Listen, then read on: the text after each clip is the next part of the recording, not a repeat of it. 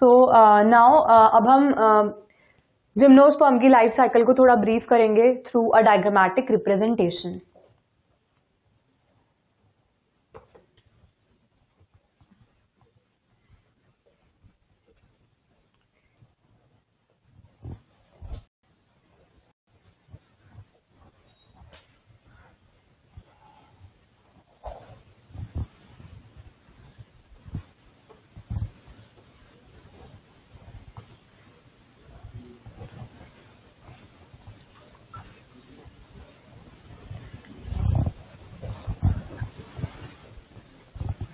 We are over with the sexual reproduction.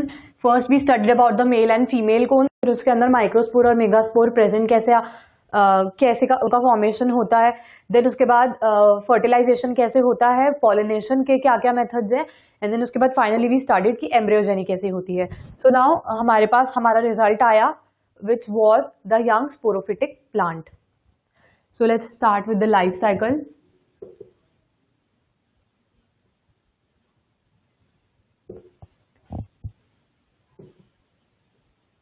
We will start with the microsporangium and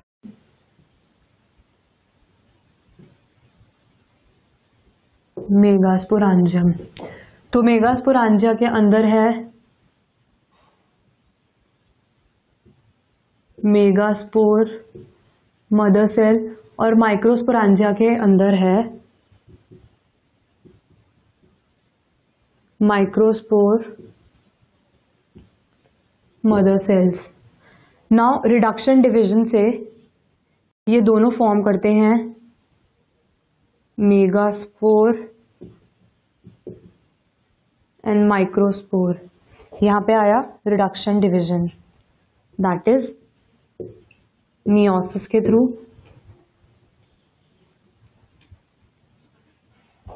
megaspore बनाता है female gametophyte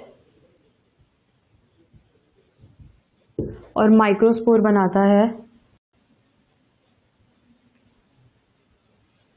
male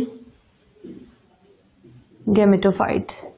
female gametophyte gives egg and female gametophyte give us sperms. Then ये दोनों जाके zygote का formation करते हैं. Now zygote का formation होता है बाय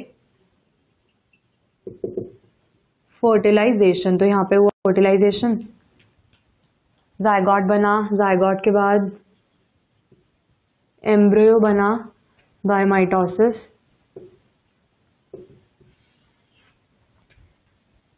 एम्ब्रियो के बाद बना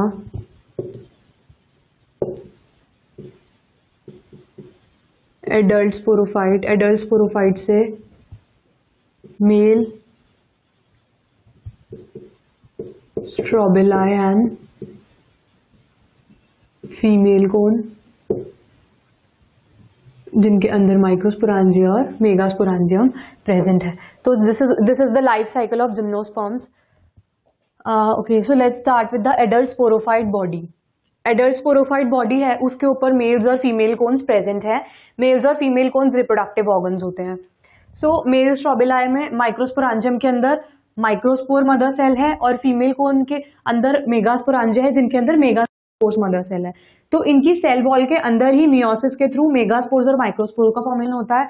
माइक्रोस्पोर्स बहुत सारे होते हैं एंड मेगास्पोर इज आइदर 1 और 2. मेगास्पोर ने फीमेल गैमेटोफाइट बनाया, माइक्रोस्पोर ने मेल गैमेटोफाइट बनाया. फीमेल गैमेटोफाइट ने एग रिलीज किया और मेल गैमेटोफाइट ने स्पर्म रिलीज किया. फाइनली ये फर्टिलाइज कर जाते हैं, जाइगोट बन जाता है, एम्ब्रियो बन जाता है, एम्ब्रियोजेनी के बाद एडल्ट स्पोरोफाइट बन जाता है. नाउ लेट्स सी कि गैमेटोफाइटिक फेज कहाँ से कहाँ तक है एंड स्पोरोफिटिक फेज कहाँ से कहाँ तक है. सो रिडक्शन डिवीजन से पहले से लेकर जाइगोट के फॉर्मेशन से पहले तक this is n and this is 2n. So this is the sporophytic phase and this is the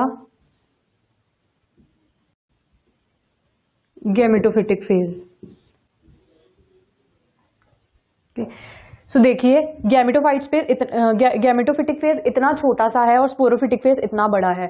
सो इसके जो लाइफ के मोस्ट ऑफ द इवेंट्स हैं वो स्पोरोफिटिक फेज में ही दे takes place in the sporophytic phase, तो इसीलिए उसी को डोमिनेंट फेज कहा गया है. और जहाँ गैमेटोफिटिक फेज में बहुत ही कम इवेंट्स होते हैं. लाइक यहाँ पे मियोसिस के बाद मेगास्पोर माइक्रोस्पोर का फॉर्मेशन हुआ, ये बन गए हैप्लॉइड. हैप्लॉइड के बाद इन्होंने एग्स और स्पर्म्स रिलीज किए, फिर ये फर्टिलाइज होकर 2n बना लेते हैं, ये n and then finally form the 2n. So alternation of generation कुछ इस तरीके से takes place in gymnosperms. So this is about the life cycle of gymnosperms. With this, we finish with the life cycle. Now we are going to study about the classification and economic importance of the gymnosperms.